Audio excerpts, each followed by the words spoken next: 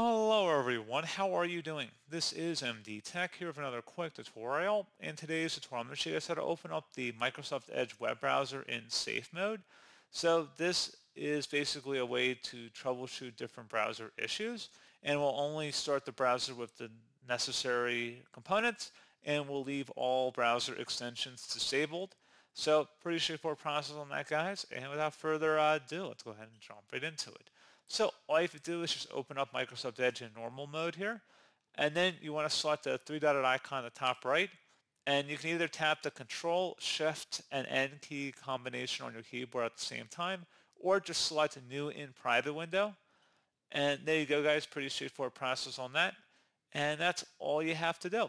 So as always, thank you guys for watching this brief tutorial. I do hope I was able to help you out, and I do look forward to catching you all in the next tutorial. Goodbye.